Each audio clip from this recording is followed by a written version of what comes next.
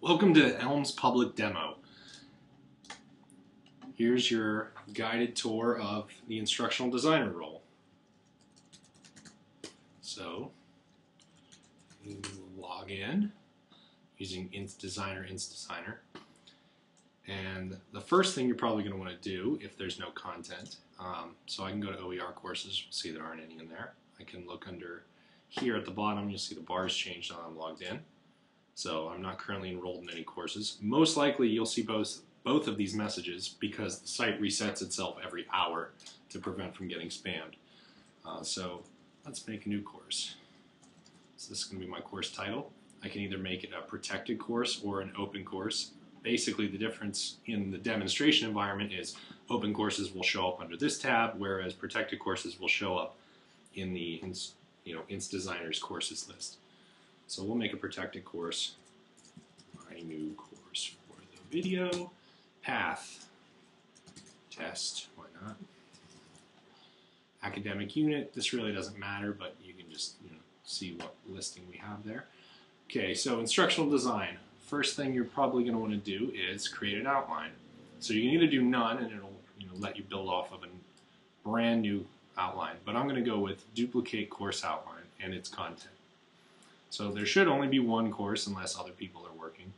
So you can see default basic unit. So I'll pick that.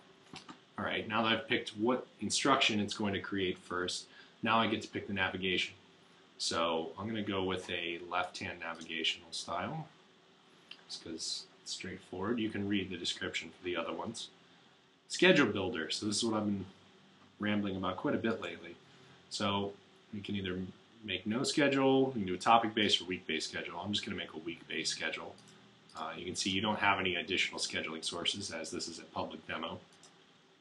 If it were a private demonstration for Penn State audience, then you would have the ability to tap the registrar. How do you want to form your week structure? So for this first video, we're just going to do define structure below. So I can define my structure here that I want. So let's change it from the default, which is those three. Let's do lecture here. And scoring method, whether or not you want points. So next we have theme. You can pick from any of the different themes. I'm just going to go with chamfer, as that's the default, but you can see there are a couple different options. And you can always switch to them after the fact.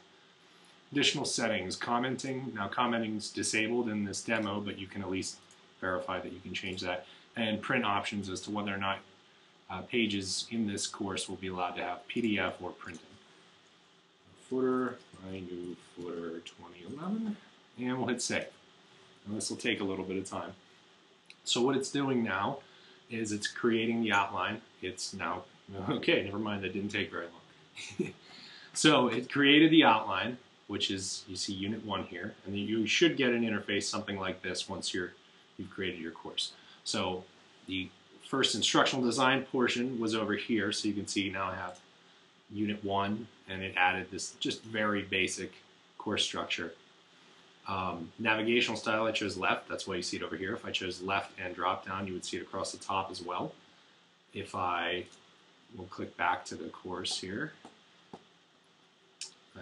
here's my schedule, so you can verify that this works. You can click these off, give you a little percentage bar to tell you how far with the course you've completed.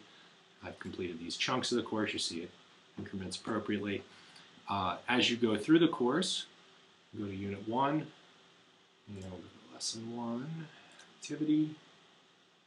I can hit Edit, and I'll get a very basic edit form. WYSIWYG editor, I can enter information there, and hit Save. Down at the bottom, you'll see there's this will take me to the schedule if I click the leftmost item. My bookmarks, if I bookmarked any content, it'll propagate here. An instructor list, which for the purposes of this demo doesn't show anything. Course admin, so I can view the roster, which again, that won't show anything. Export to HTML, which isn't working currently. I can change the theme, which is disabled for the demo. So basically these three are what you're going to want to work with for this demonstration, is the edit outline, edit schedule, and edit course. And I will show in the next videos what those are all about.